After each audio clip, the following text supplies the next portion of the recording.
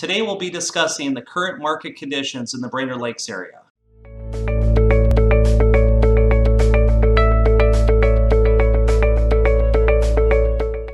Hi, this is Chad Schwendeman with Exit Lakes Realty Premier right here in Brainerd. Welcome to my video blog. Today we'll be discussing the current market conditions, but before we begin, I'd like to draw your attention to two links on my blog. First, if you're looking to sell your home, click the free home evaluation link. Or if you're looking to buy, click the Search All Homes for Sale link, where you can access the most up-to-date information for homes for sale in the Brainerd Lakes area. Now back to our topic.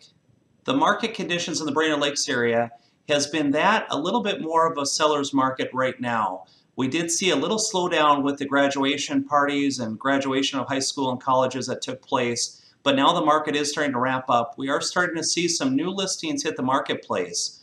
Interest rates are holding steady, right around 4 to 4.25%. The Feds did come out yesterday and say they are looking at raising interest rates beginning in September. They did state it's going to be more of a gradual increase than the dramatic increase that some were anticipating previously.